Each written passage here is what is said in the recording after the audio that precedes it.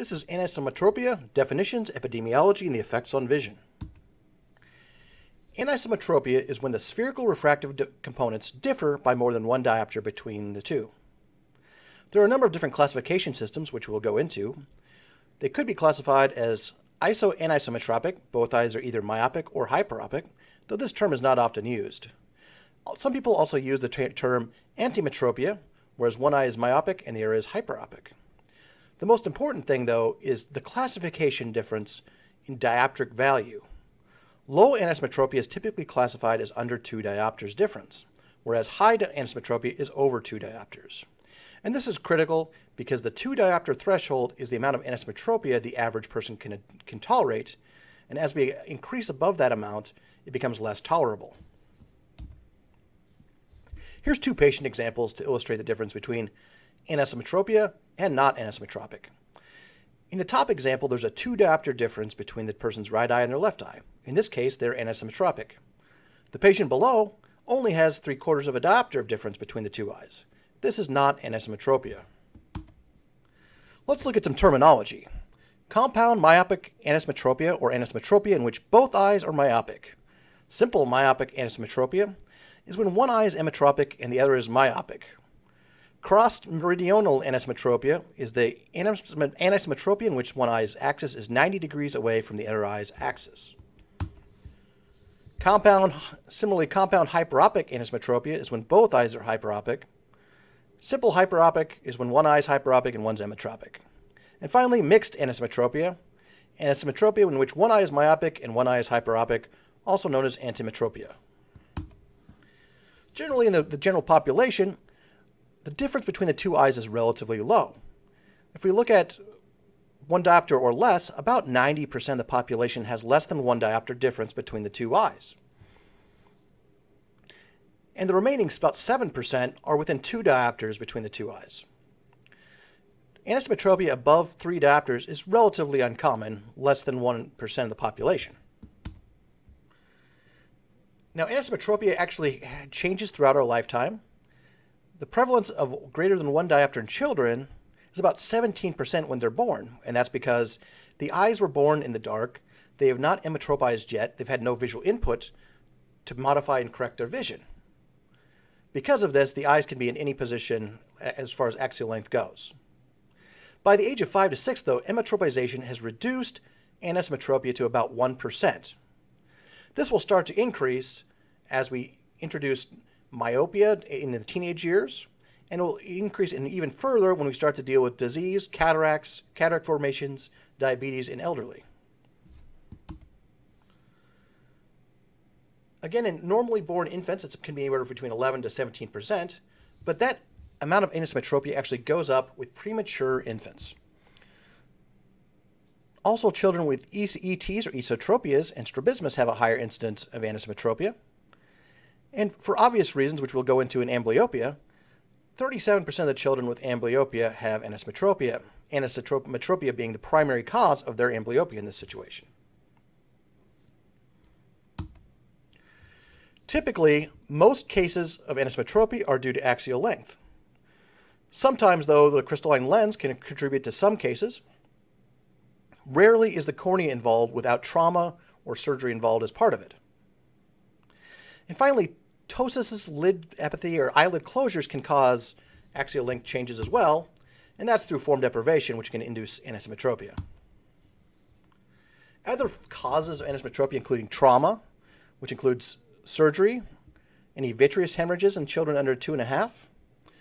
Retinal diseases can cause anisometropia, including diabetic retinopathy, wet macular degeneration. Surgeries such as IOL transplantation, keratoplasty, refractive surgeries, as well as retinal detachment buccal surgery. And finally, some people are just born with monovision naturally, and they have one eye set for distance and one eye set for near. Some symptoms of people with anisometropia is asthenopia, eye strain or discomfort, pain, fatigue, and burning association. Sometimes accommodation never can get this image clear. They also tend to have headaches, motion sickness, complaints of unilateral or intermittent blurred vision, and complaints of tilted vision. Some of the signs of anisometropia are unequal accommodative response, reduced stereopsis, suppression of one eye, vertical imbalance, diplopia, and poor reading performance. Some other findings in anisometropia are dominance. Often the more minus lens or less plus lens is the dominant eye, and that's because it was closer to zero during the developmental years. Monovision viewing. In myopic anisometropia, one eye, which is less minus, is used for distance typically, and the other is for more minus is used for near. In amblyopia, a common finding is compound hyperopic anisometropia, and it's less common in other types. Anisometropia also leads to something called aniseikonia, which we will deal with in a little bit. Ultimately, though, aniseikonia, which is causing many of these symptoms, is due to the different image sizes in each eye.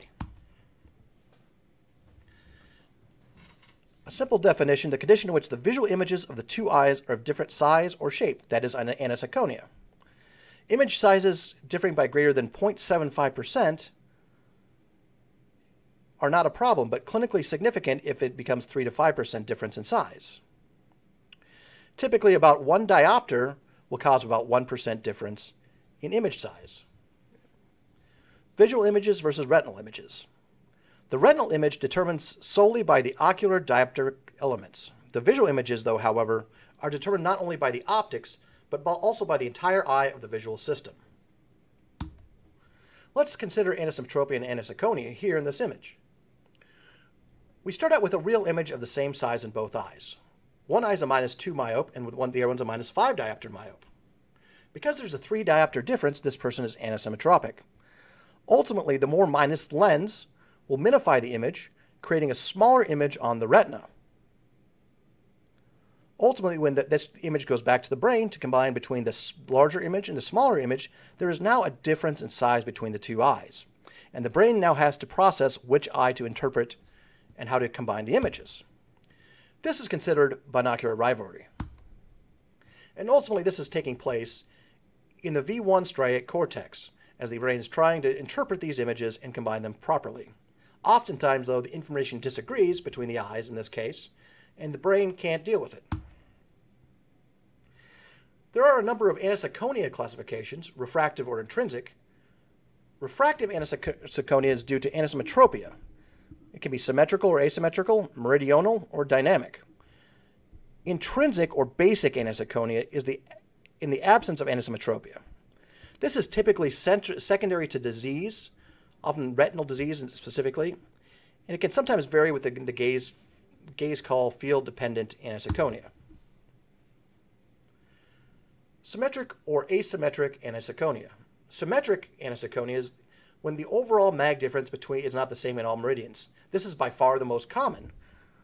Meridional asymmetry is mag varies meridian to meridian, but it's the same with meridians, within the meridians. This is due to astigmatism. Asymmetric aniseikonia is due to magnification difference, typically from lenses.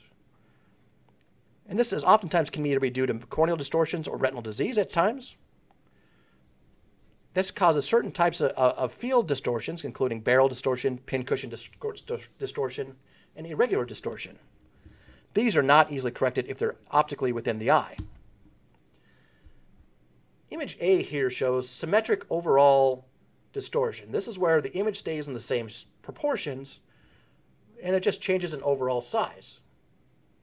Images B and C show symmetrical meridional aniseikonia, where the images stretch in one meridian, but the other one remains relatively constant. Images D, E, and F, though, show things due to ocular distortions within the eye sometimes, which cause barrel distortion, pincushion distortion, or asymmetric distortion in general of the image. When that happens, we can see how that image looks in real life: barrel distortion, pincushion distortion, and perfectly corrected vision. Aniseikonia has a prevalence of 3 to 5% in the general population. Symptoms, though, are below 2% magnification difference typically. 20 to 30% of the population has some measurable degree of aniseikonia, though they are not symptomatic. By type of aniseikonia, refractive aniseikonia is about 70% of the source of aniseikonia. intrinsic, or due to the retinal disease, is only 27% of the population. Aniseikonia caused by refractive can have a number of different sources. It can be caused by the optics, so spherical anisometropia, which causes an overall change in the image size, and this is oftentimes due to the axial length differences. Meridional astigmatism can cause meridional aniseikonia, where it distorts only part of the field in the horizontal or vertical plane.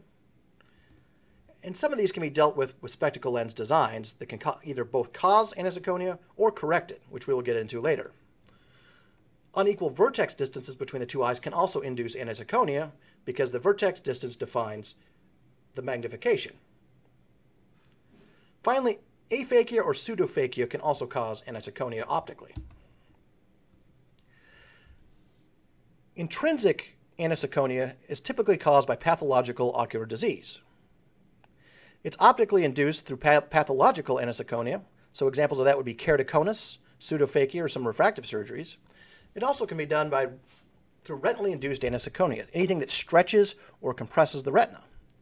Pathological myopia is an example where the eye is stretched, or retinal detachment surgery. Also, local distortions or metamorphopsias can occur. Epiretinal membranes are fibrous membranes that grow across the retina and can stretch and pull the retina, thereby misplacing the retinal elements in one eye relative to the other, inducing aniseikonia. Typically, there's a number of aniseikonia symptoms, very similar to anisometropia, since they are highly related. Astinopia is the primary complaint, followed by headaches, photophobia, reading difficulty. In some extreme cases, you can have nausea, diplopia, vertigo, fatigue, and some abnormal spacing issues. Thank you.